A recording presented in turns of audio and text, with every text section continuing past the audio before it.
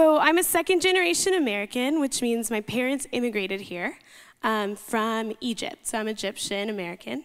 And I was born here. And so growing up, this made for an extremely bicultural upbringing. My parents moved from Egypt out of oppression from Islam. And so they were Christians growing up, but it was a Muslim country, and so that made for super persecution just their whole lives. So growing up in the United States looked like attending an Egyptian church of about 100 people. It was all in Arabic, Arabic worship, Arabic sermon, Arabic PowerPoint slides, and everybody spoke Arabic all the time. So also growing up, I attended an American church. So Sundays were this crazy thing of church and church. My parents are worship leaders and led in the Arabic church for my entire life. So I was really engaged in both communities. I learned 2 cultures, 2 languages, 2 different ways of worship. English church was extremely time-oriented and ideologically individualistic, while Egyptian church was extremely community-driven, having no sense of time. I learned to accept and love both of these for what they were.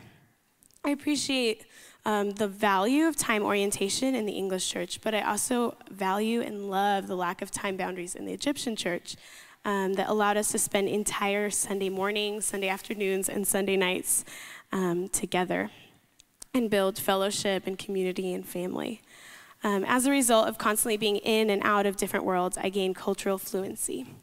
This means that I became proficient in quickly learning cultures and adapting them. Because of this, I have an interest in and a genuine curiosity about other ways of life and worship. So why is this important to you?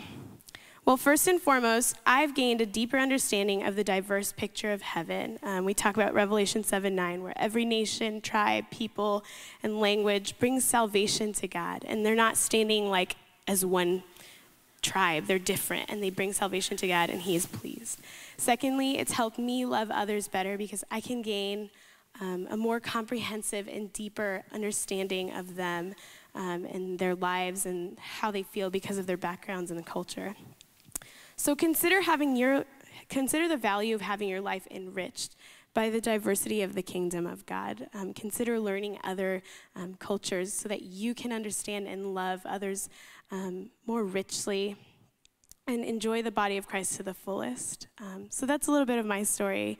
And I'm Melody, and I'm made in the image of God. We hope you enjoyed this message. Biola University offers a variety of biblically centered degree programs, ranging from business to ministry to the arts and sciences. Learn more at biola.edu.